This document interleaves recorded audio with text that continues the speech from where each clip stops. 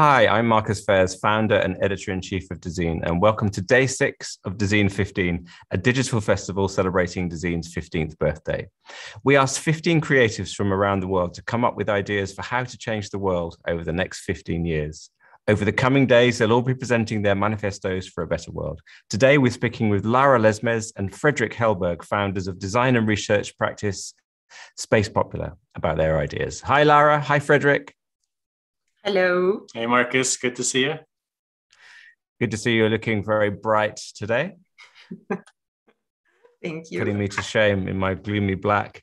Tell me, where are you? You look like you're in some kind of cave on Mars. You were in a public square in the metaverse. Okay, very intriguing. Tell us a little bit about yourselves. Where are you from? What do you do? Where are you based? Just give me a quick overview of yourselves and your work. Yeah, well, so I'm Lara Lesmes. I'm from Spain. And I'm Fredrik Hellberg from Sweden. And our practice, as you said, is called Space Popular.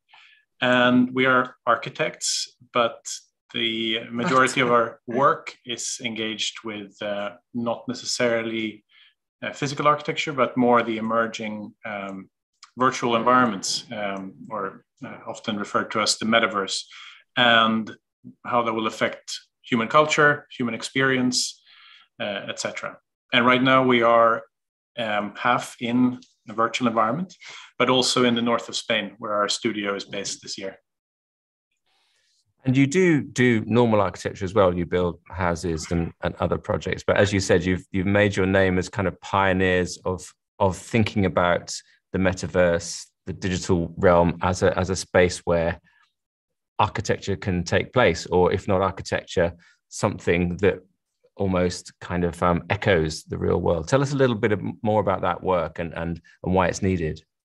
Yeah, I mean, we're interested in any means of building spatial experiences. And we think that all of that is architecture. And in fact, the criteria that we use is quite similar for something that would be built with bricks and mortar and something that would be built with pixels. We feel it's very important that architects, designers, planners, anyone that has been trained in building spaces and building spaces of quality and of comfort and with people's interests at heart, it gets involved in what's coming. And basically what's coming is a three-dimensional version of the internet as we know it today. And that three-dimensional version of the internet will have a lot of issues to resolve. Some that are of like almost legal nature or of regulatory nature.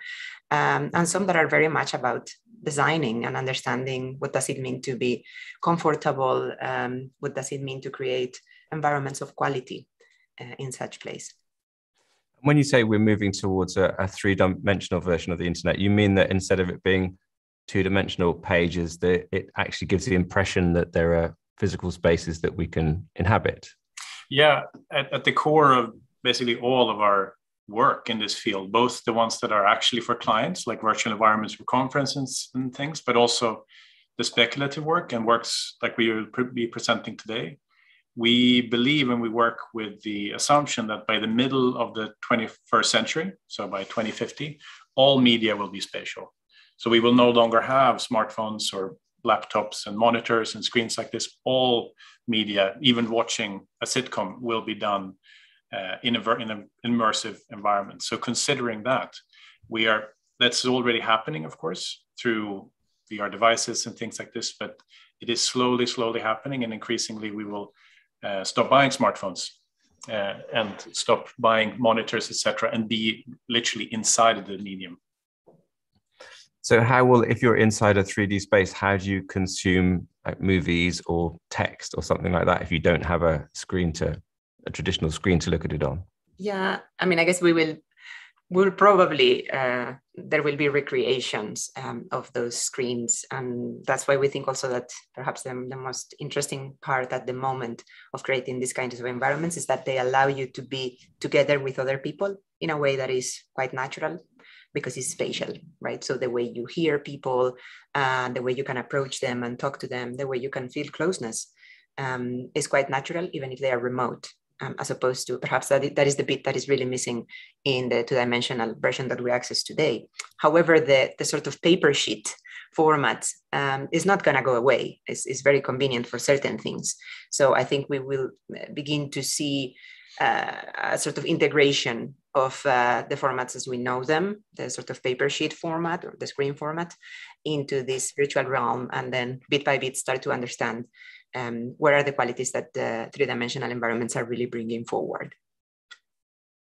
Of course, during the pandemic, when we last spoke, in fact, there was a surge of interest in the metaverse and virtual networking because it was the only thing that we could do. But generally, AR and VR and metaverse-like environments they've been promising so much for so long, but they've been a little bit slow to deliver. What's happened in the last year since the pandemic forced us all to engage with things like Zoom? In a way, the biggest thing that happened is a change in public perception, which is essential for any of these things to move forward. There have also been a lot of things that have happened on the side of the technology itself, which, as you said, has been moving very slowly. This is often referred to as the third or the fourth wave of VR, where there has been many careers and many companies that died and disappeared decades ago when people thought that now we're finally going to live inside a spatial medium. I would say definitely, especially with the recent announcement by a certain company that everyone probably is aware of, with Facebook rebranding to Meta. Certainly, these kind of things have been happening several times throughout the pandemic, and also with us working with clients, like in some cases, people that are very involved and knows about these things, but it also very, very commercial clients that have no idea what a virtual environment is. And we realized that just after a few months of the pandemic, the vast majority of people were all of a sudden aware that this at least existed, which makes a huge, huge difference. Last year, I think it was, you designed the first ever architecture conference to take place in a virtual space. I was talking to someone on the weekend who was saying, he's a conference organizer. He said, I like real world conferences and I like virtual conferences, but hybrid conferences, oh my God, they're such a problem. Where is that kind of side of things going, do you think? Yeah, well, that is where I think that's one perfect example of where architects and designers fit in. No? How do we do these things well? And how are we not holophobic? We always like to use this word. There's actually from Rick and Morty, which is hilarious, but it describes so well what happens so much sometimes when you don't open up for people who is remote to be able to join, right? And often everything happens in a metropolis, and many people does not have access to that. So it is tricky, right, to create these hybrid environments, and it relies on the technology that is used and how it is being used. So I think it relies heavily on design, and how do we think of those joining remotely, not as secondary, but as equally primary, and how do you work with what there is? Also understanding that devices are in constant development. So eventually we'll turn into some kind of, everyone has their headset in one way or another, so that we can all be actually together. But at the moment it's a bit sloppy. However, it's quite fun to try to figure it out with what there is available now. Yeah, the guy who told me this, he said the biggest frustration was that there was a speaker on the other side of the world who went way over his allotted time and there was no way they could get him to stop. Anyway, I think it's time for you to share your screen with us and give us your presentation, your idea that could change the world in the next 15 years. Let's see. Great.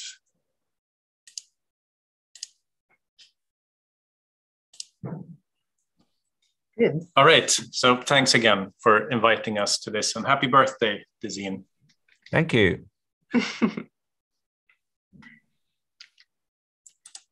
So, well, we might start with just explaining a little bit that during the past 6 years or so, most of our work has been concerned with the emergence of virtual environments into the mainstream and what implications this has on culture, design, and human experience. Today, we are going to talk about the way we move between spaces in let's say, the metaverse. We prefer to call it virtual environment or immersive internet, but yeah, let's use common words here that hopefully everyone understands. And why it is important that as many people as possible gets involved in the enormous challenge to imagine and create a teleportation infrastructure for the virtual environment, a way to move between worlds. We will present an idea for a new kind of virtual portal based on the material behavior of textiles as a universal means to move through the virtual environment, as well as 8 propositions for civic teleportation infrastructure in virtual environments. In our view, all representation media, like painting or photography, can create a virtual environment, whether it is digital or not. However, most of these media are experienced with only 1 or 2 senses and are removed from the body. As digital media gains a 3rd dimension through immersive technology, and we actually step inside the medium, our cultural, political, and experiential understanding of how we access and navigate spaces is challenged. The coming 15 years will see the weaving of physical and virtual environments become denser as our scrolls turn into strolls and our cursor grows into a full body avatar. Rather than swapping pages, when we switch tabs or click a link, we instead replace the entire environment around us. And the speed and manner in which these shifts happen, as well as the gesture that would trigger them, are at once the affordance and the infrastructure for accessing and navigating the virtual environment. So we think that in the coming 15 years, we should create a civic infrastructure for teleportation, for traveling between worlds, and that this infrastructure should break with the opaque nature of locked doors, of hidden vigilance and privacy breaches, and concealed discrimination that sadly we find now in some of these worlds.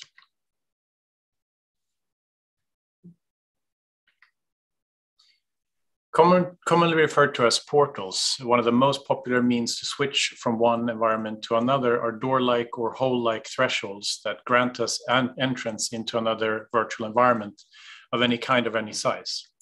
Such traveling devices have existed for centuries in oral histories, literature, film, gaming, and naturally now in immersive media. The portal provides a familiar means to link environments that would otherwise be completely incomprehensible to us.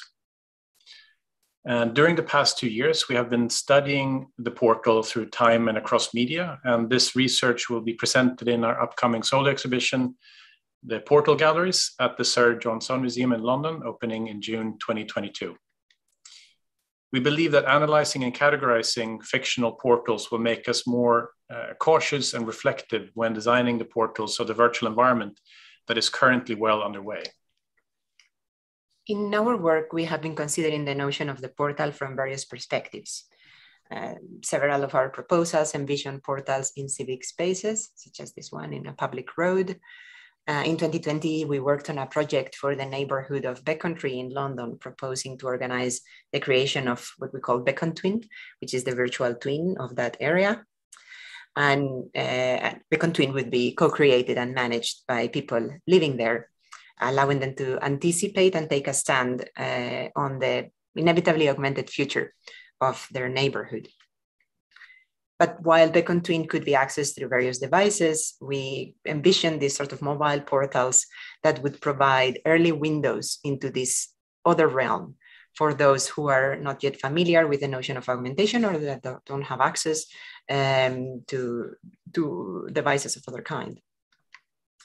In the same spirit, we developed the Gate of Bright Lights, a video installation that envisioned spatial access to mainstream chatting, dating, or image sharing apps as spatial portals, which in the 21st century are increasingly replacing the physical portals, which previously defined where we could go and what we could do.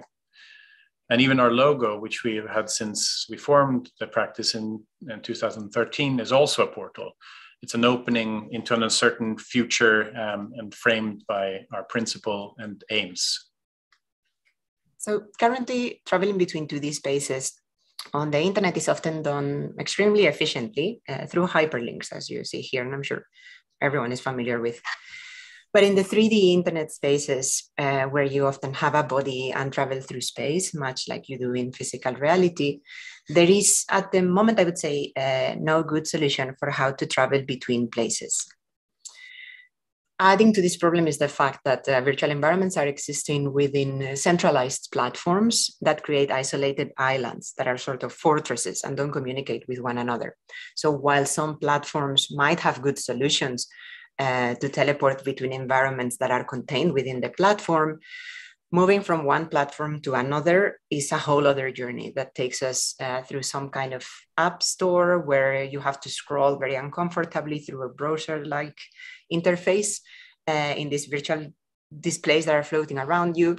And once we press on one of them, and usually after a prompt and some darkness, you end up in a new place all of a sudden. This brings us to the main issues we have concerning with this. Firstly, the fact that most immersive environments are currently contained within several layers of commercially driven platforms. And secondly, the instability and unreliability conveyed by the means of access. You might not be granted access and never know why, or the environment might switch off as a result of something completely out of your control. The means of teleportation across the virtual environment must therefore eventually become a coherent protocol, a three-dimensional version of a hyperlink in the form of a portal that at once grants access to an environment as well as the necessary information about it. Such infrastructure must coexist outside private or commercial entities and be of civic character, a public and open protocol that weaves together environments into a virtual urban fabric, the fabric of civic teleportation. Initiatives such as Omni or Open Metaverse Interoperability Group are working to get companies to open up and create bridges between competing virtual environments, and one can become a member of Omni through this website. And the standards for the future portals will be just as important as their design, experience, and functionality. Right? So what we bring forward is an idea for how such an infrastructure should be and how it could feel. We have spent a lot of time working on portals, both on our own work, but also with students across the world. We wanted to mention here, for example, this beautiful project by Eva Wang, Within Togetherness, that she developed in 2021 under our tutorship. And what we propose is a threaded network of textiles that our virtual avatars, our virtual selves, pull aside to move between one environment and the other. We have worked with textiles for nearly a decade through designs for music festival stages, exhibitions, ceremonial clothing, and events. And this project, Threaded Thresholds, brings our research and experimentation together into a proposal for a sort of meaningful, joyful, and useful portal between environments. So the textile portals only become apparent once we aim and touch them, pulling apart in midair the environment in which we are access from another.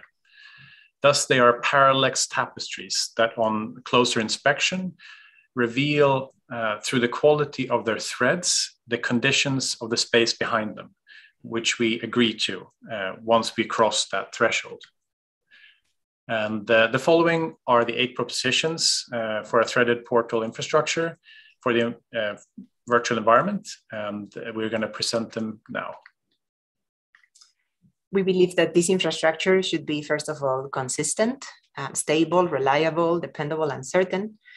That the way we move through the virtual environment must provide reliable and dependable spaces of access, which do not change with every update.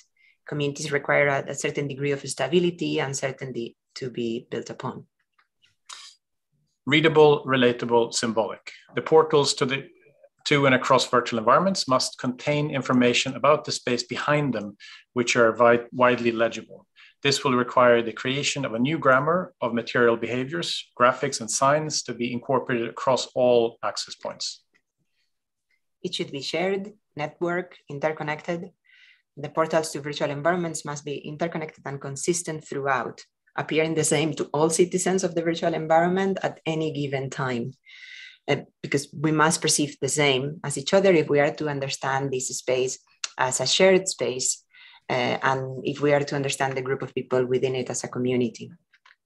Inclusive, transparent, fair. In virtual environments, discrimination, inequality, and injustice will be possible in completely new and less transparent ways than that we are already experiencing today.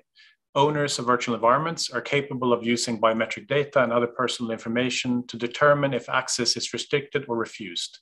We must build transparent civic systems of access to the virtual environment where discrimination becomes visible and therefore can be addressed. Civic, public, and communal.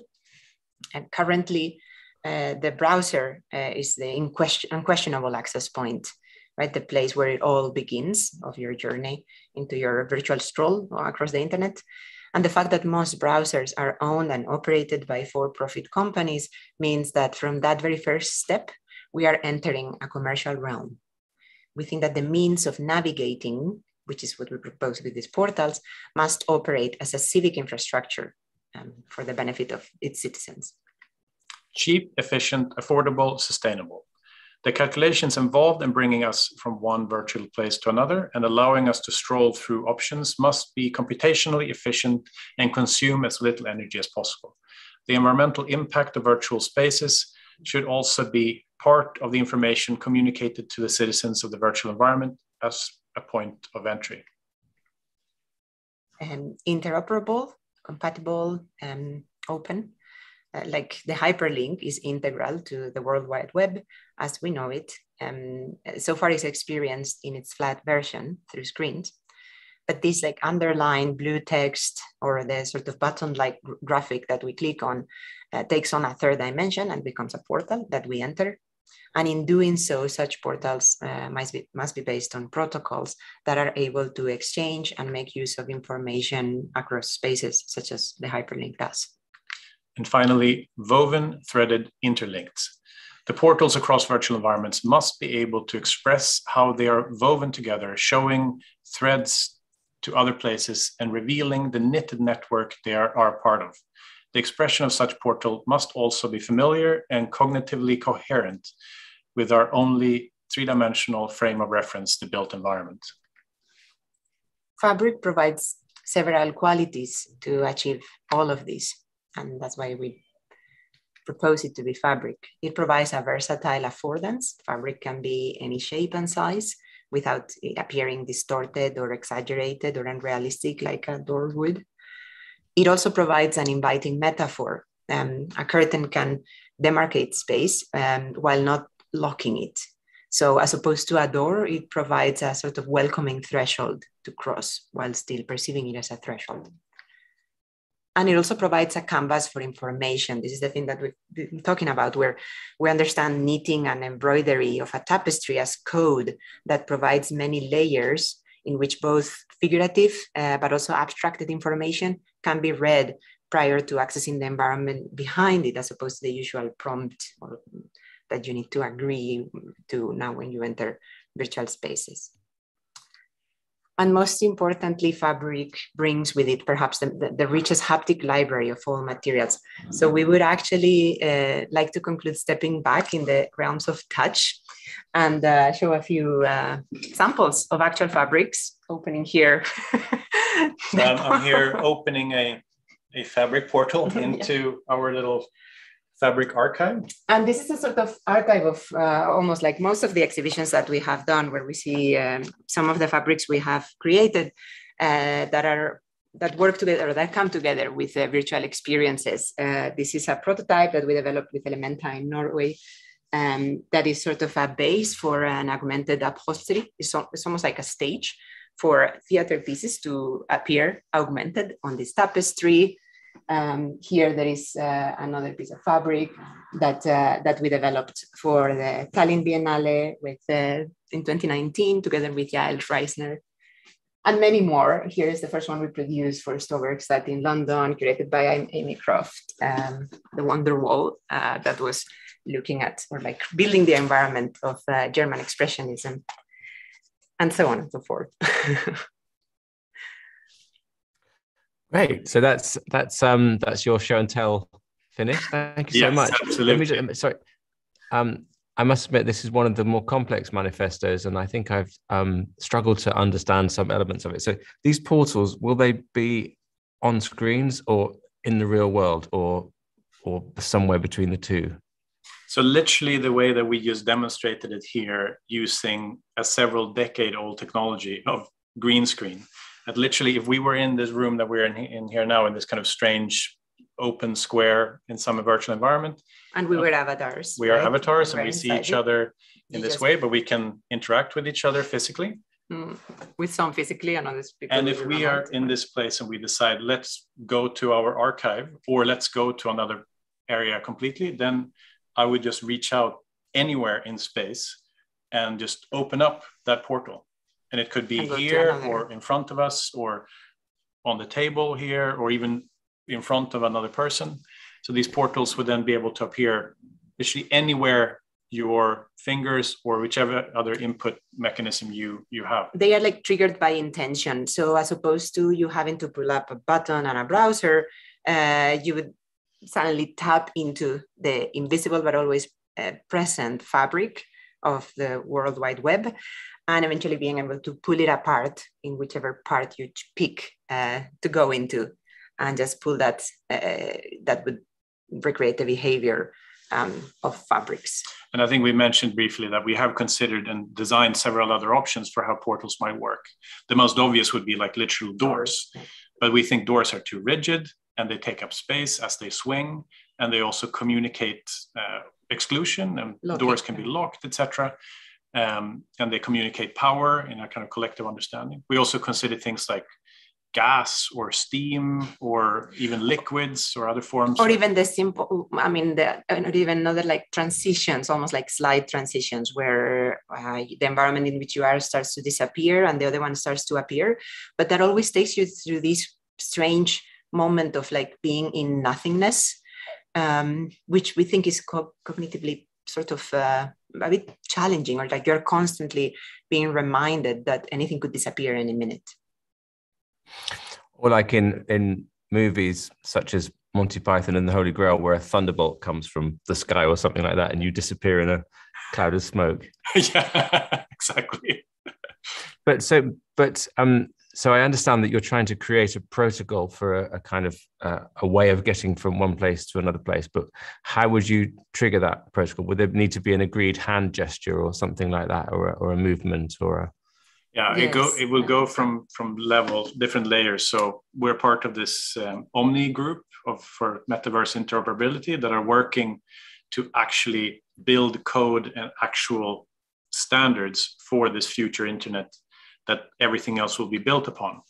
So that will be fundamental, that there's basically a new type of very fundamental code that this is operating from. I mean, we're attending their sessions and then taking it in and as designers trying to figure out like, well, how should something like this feel, as opposed to, or like on top of how it should operate and technically how it needs to be built, but then how does it feel? How do you actually do it? Yeah. So this idea for using textiles is just, as designers and having some experience with thinking about virtual environments, it's the best we can think about of all the options we have, but it will logically result in a myriad of different ways to move through virtual environments, where we think the most important thing is that it's built on civic principles, and not then that this code is owned by one company that is then controlled by possibly one human.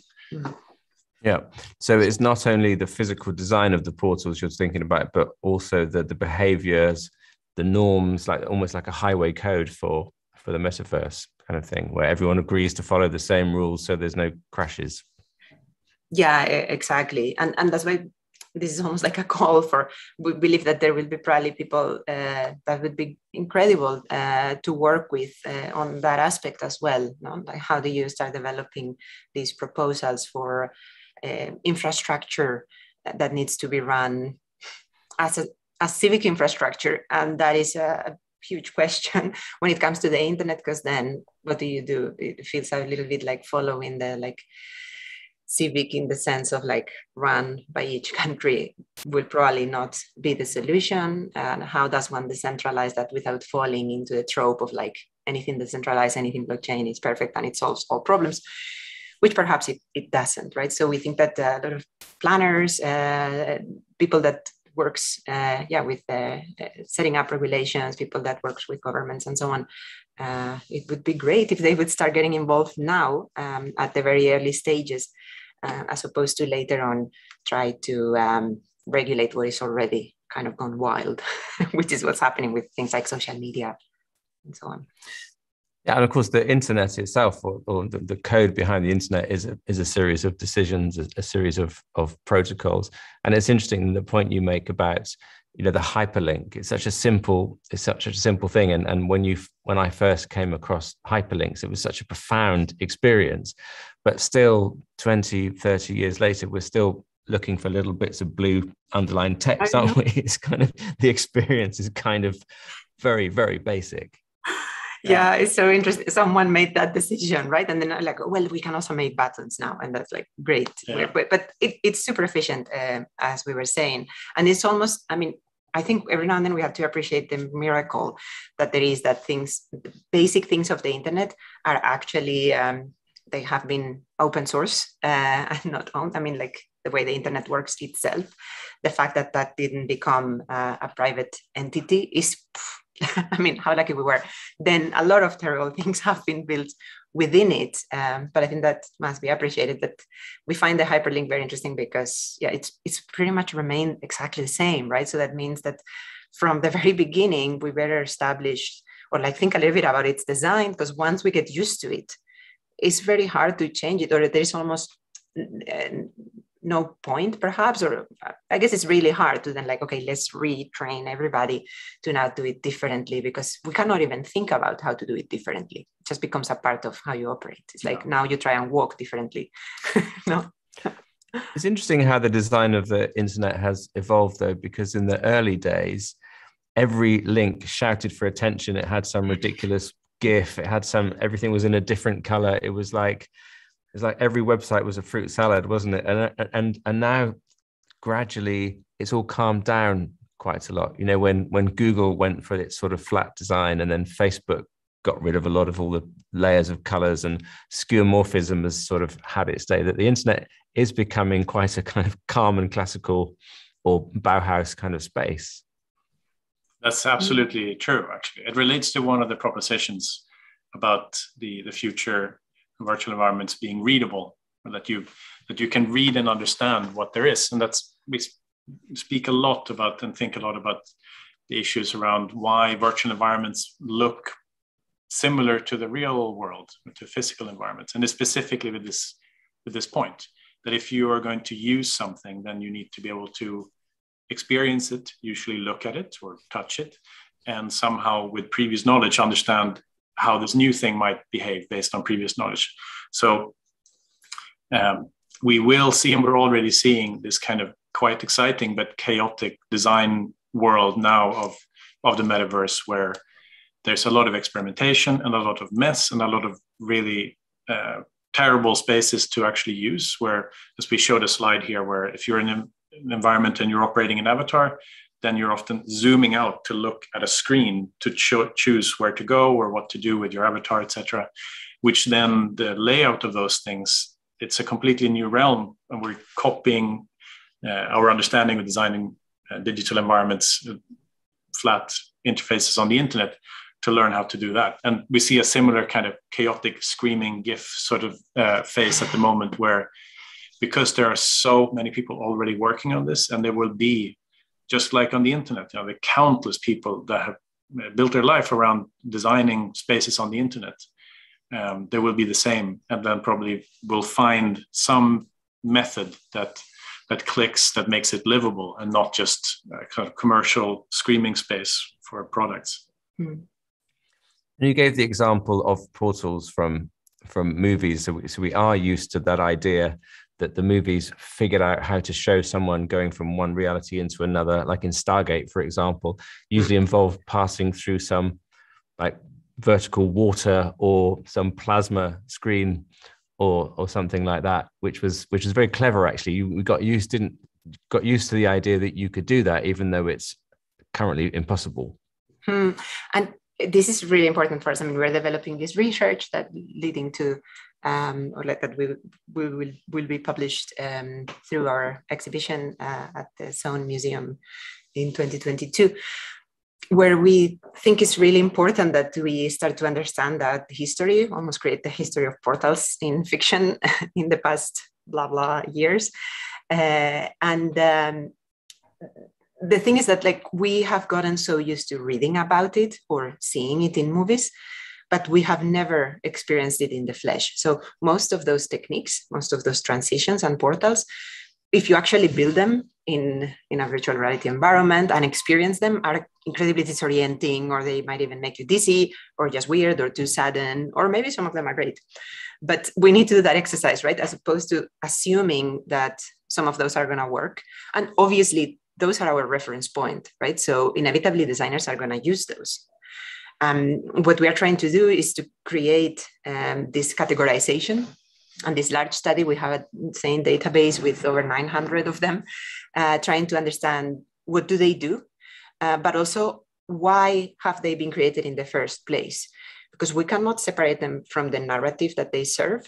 And often the narrative they are serving needs them, these portals, to be a device of exclusion, or a device that keeps some people out and makes other people more special because they can go in. Right? So wait a second then, if we are going to use this portal and that was created precisely for excluding and creating these barriers, is that really what we want to do? And that is the reason why we think that developing this research could be actually quite important.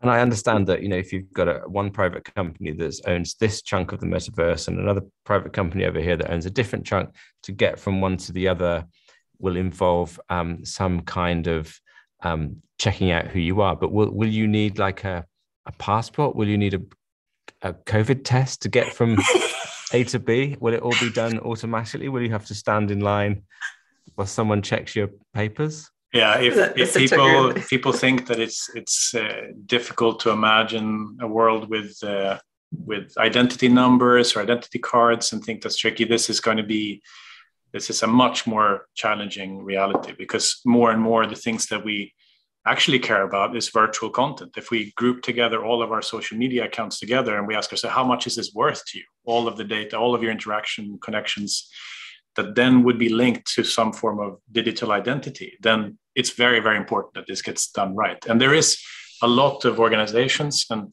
nonprofit organizations that are working on this. Is commonly referred to as self-sovereign identity. It is a real project that people are trying to resolve. Basically, a kind of a way to identify you uniquely in a virtual environment so that you can bring things from one virtual environment to another. It could be the simple thing as the things your avatar wears, but also literally who you are and your privacy settings, etc. But it is something that both, as we said, nonprofit organizations are interested in working on, but increasingly also these big and sometimes terrible companies, they also have an incentive to get this right, because they realize that the way that even markets work, the more different markets can connect with each other, the better it is for the individual markets. So, and this will happen at such a high level, and there is currently no one protesting outside any government buildings about this. This is happening quietly at a high level, and whatever they decide, we will have to live with for decades. So if anything, we're just trying to kind of create some awareness that just when you see the first article about this, this is something that we need to keep in mind and somehow be prepared to even conceptualize a little bit. Yeah, and to understand that creating this identity is not because for surveillance purposes. I mean, that could be the motivation behind the companies, but probably we will all want that identity to be able to be ours and for us to be able to take it through with us, because that's how environments and relationships become actually meaningful, no? When you are you and there is a value to that and there is a relationship established. So it doesn't come from just companies wanting to do that, but it will be probably us wanting to do that and then whichever platform provides that, we will probably gravitate towards that. And if we're not critical of it, or if we're not aware of what is it doing with that identity, then we run into troubles like the ones we are seeing today. And I imagine that for the landlords of these chunks of metaverse real estate, the main thing they want you to take with you is your credit card or your crypto wallet. I guess. Yeah. And for all of the biometric data to be readable across, so that everything from eye tracking and other forms of biometric data can be tracked back to the original marketplace. And that's, of course, where the interests of these big companies clash completely with what we are arguing for a civic infrastructure. And that is going to take a real fight, where there are very few players in the world that are strong enough to actually put up a fight. You have ideally people, citizens, through protest and action and activism. It doesn't seem likely to happen, at least in the next 5 or 10 years, because there's so little awareness yet. And the other being things like the UN and other big international organizations like that, or even Amnesty, etc. And the other would be a conglomerate of nations, other forms of, you have the EU or other forms of agreements that could be strong enough to force these companies to do this in a way where whatever data needs to be tracked for these environments to actually work is not going to be used to monetize your entire life, which is a very real possibility if this is not done correctly. Yes, and of course, I mean, as you pointed out earlier, that we're very lucky that the internet was built as a sort of open source project. That there's talk about that being eroded already or constantly being chipped away at. But is there any hope that the metaverse can be a place where we can actually be free of those kind of things? If you talk about a civic infrastructure and compare it to the real world, you know, there's a shop and that's a transactional space, and then there's a restaurant, but then you have the street. And so all of the connections between those spaces is sort of as free as you can get, really. Or then you can go off to the woods behind the shops and there not be any rules at all. Yeah, exactly. Right. I mean, there is hope. There are quite a lot of open source initiatives and platforms where the strongest communities are actually, even if they are privately owned, are quite open. Like, for example, VRChat, but then open source initiatives like Mozilla Hubs, now that it becomes quite readily available and usable by almost anyone. It's completely open source. You literally download their whole stack and develop your own thing, and that's it. And you might, I mean, it's really fantastic. So that's why we are paying a lot of attention, or trying to pay a lot of attention to these groups, mostly groups of engineers and developers that are putting heart and soul on trying to provide these alternatives, and putting our trust in them, basically using them, right? And the more we use them and the more people can create interesting spaces within them, the more the likelihood there is that they will become the thing that we opt for. At the moment, it's like the internet's been chipped away. It's not the internet, it's the way we choose, it's which websites we choose to go to on the internet. We must not forget that all of these things are just websites. Google is just a website within the internet. The internet overall is still there, miraculously being not messed up with somehow. But it is our choice, no? And I think it's important to reflect on, well, why do we choose these platforms and not others? Not hate ourselves for that. We probably choose them because it's where we find this kind of meaningful identity. So the issue that Fredrik was mentioning before, super important, right? So if we reflect a little bit and trying to understand what are the things that are really giving us value and how do we want those things to happen, then maybe we can start making the right decisions and start maybe asking for things to be made in the right way a little bit earlier than we have done with the phenomenon of social media. And finally, to go off on a slight tangent, obviously, this Dezeen 15 festival is going on at the same time as the COP26 climate conference in Glasgow. How does the metaverse respond to climate change? Is it a place where people go to escape from climate change and stop worrying about it? Is it a place where it will be almost like a kind of safe haven where climate change can't touch us? Or we know that the internet has an increasingly big carbon footprint itself, which is bigger than aviation now. What is the role of the metaverse in dealing with that huge problem, or is it the alternative to that huge problem? Yeah, I think this is where, which is sort of beyond us as a small design studio, but this is where it has to be data driven, and there's a lot of data that is not maybe so accessible, but we think that generally there's a quite good understanding that like a street light in the metaverse uses real electricity, right? Like, and the things we do and the amount of, even if our photographs on our phones are shot in color or not, has an impact on energy use. And it will obviously be incredibly important that this is done in a way that is as cheap as possible. Is one of the propositions we put forward, because there are ways to create experiences and fulfill the sort of desired experience that you might want without using excessive amount of data and therefore of energy.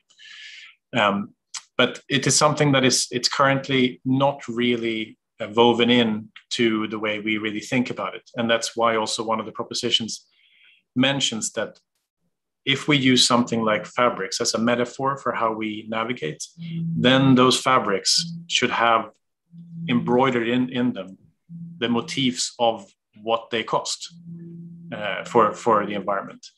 And that if that is a kind of legible and readable diagram that we get used to, it's always there, you can't erase it, then it becomes part of, like, every time you open a door or open a portal, draw a curtain in the metaverse, you are reminded, you get a visual impression of what it costs. So you then inform your decisions based on that. And that's something that's very difficult to do with, you have printed labels on plastic bottles, etc. But the kind of constant reflection and mirror of the things we do in physical reality is very, very difficult, where the metaverse has a great potential possibility to communicate that back to us. As gates historically used to do. The great gates to incredible spaces used to tell a little bit of what was behind them. Amazing. I think to end up, could you just do that trick one more time where you lift up like Roadrunner? I wish we set this up a bit better so we can actually disappear. But we can. Yes, I was going to say, do you think you can? This is our library. He just the legs stick out. I guess because in the metaverse you maybe only have a torso, not like in Facebook. Brilliant. Well, that was amazing. That was like the first live demonstration of what the portal of the future could be like. You just need to fix it so your legs go with you as well. Yeah, leave the legs. Decade-year-old technology sometimes works. Brilliant. Lara, Fredrik, thank you so much for your time. An amazing idea. I think that we're going to have to process over the coming days, but thank you so much for not only coming up with the idea, but demonstrating it to us as well. Thank you so much, Marcus and Dezeen, for inviting us, and happy birthday again. Yes. Thank you very much. Hope to see you soon. Bye. See you.